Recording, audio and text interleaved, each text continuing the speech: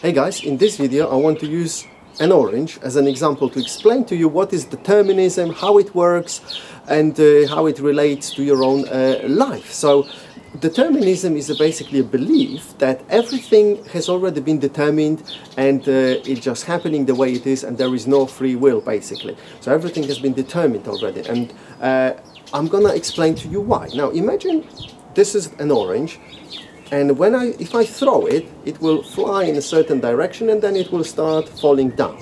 And that's determined by various laws that we understand. Law of gravity, law of the air resistance, you know, and a few other things. So why is everything determined, or why some people believe that everything's determined? So let's say you are the universe. So you consist of everything, so of me, of the air, of the orange, and basically of everything. You are the universe. Therefore, you know everything, because you are everywhere and you know everything, what's happening right now, what has just happened a moment ago and a long time ago, because you are the universe, you are everywhere, right? So in the universe, if something happens, it's already, the universe is aware of it, and of small bits though. On the big scale, like planets moving, and on small scale, subatomic movements, the universe is everywhere, so it knows everything. So the question is now, if the universe knows everything that has already happened and what is, then the universe can easily predict what's going to happen. So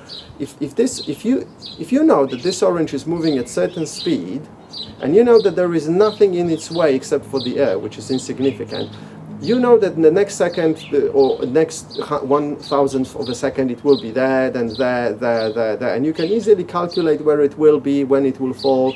If you notice that there's something coming towards it, you will be able to calculate when it will hit. So you know precisely, you can calculate when things are going to happen, right? And because everything is happening according to precise set laws that determine the outcome, we can assume that if I throw an orange, it's already been determined where it will fall and how, what will happen when it bounces off something, what will happen internally with it.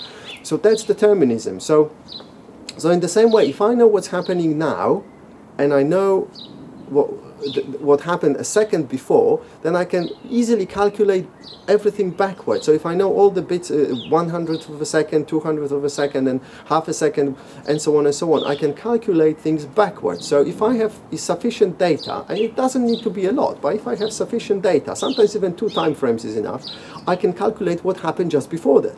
And if I have that data, what happened just before that, I can calculate what happened just before that, and just before that, until infinity. So we can say that the whole universe was determined at the moment of the Big Bang. If the Big Bang theory is correct, if everything started from a Big Bang, then we can assume the moment it exploded, this moment determined everything, because from now on everything started unfolding according to specific laws that were created in the moment of the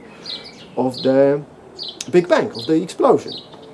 So by virtue of this, many people believe that everything has been determined, and I can understand that there is some truth in it. And although there are some other arguments, I'm going to tell you about them, what arguments, saying that determinism is not exactly correct.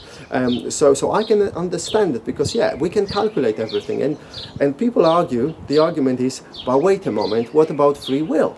And people say, no, there is no free will. You think that you're choosing something, you're deciding, but you're choosing based on certain laws that already are in motion. You have no choice. Like I have no choice but to move my hand like this or say whatever I'm saying, and I can't change it, because whatever I change, it's already been determined anyway. It was going to happen, and I'm just playing it out and observing it. But then some people say, look, quantum physics is showing to us that although on a big scale of things everything is determined, on a small scale of things, like a subatomic level, it's pretty random. And the quantum physics is very clear about this, and we can see from experiments. We cannot, for example, pinpoint the location of a particle without collapsing this wave function and probability function and all those things. And if you don't know about this, I suggest you watch some movies on YouTube. There are lots of good videos on YouTube about this that explain how that works. So those people say, yeah, there is, you know, you've got free will actually on the subatomic level. There is an evidence of free will and random things happening. The question might be, well, maybe it's not as random as we think. Maybe it's determined by some other laws, and maybe by some other connections with some other universes that we don't understand, are not aware of. So still, I don't think this argument has been settled, whether the determinism is right or not. However, I think it's an interesting subject to discuss. So again, leave me some comments. Do you believe that everything is determined, and no matter what we do, what we think, it's already been determined, it was going to happen anyway, and no matter what I do, if I do even something like I was meant to do it anyway, and I couldn't have done anything else because that's my role in this universe. So do you believe that, or do you still believe that there is some free will, maybe if not on our kind of human level, then maybe on some other level, maybe on the level of soul, the soul can still decide to make some changes? I think it's an interesting discussion, because the more I think about this, the more I'm not confused, but the more I'm indecisive, because I can see how it could actually be everything determined. If you understand time and space, you know that there is no really time. Time is an illusion of space and of the world we live in. You could then understand, yeah, that everything could be determined. So I'm looking forward to your comments, and obviously feel free to let me know if you like orange juice as well. I love oranges. I make smoothies with oranges very often, almost every day. So thanks for watching. See you in the next video. Ciao.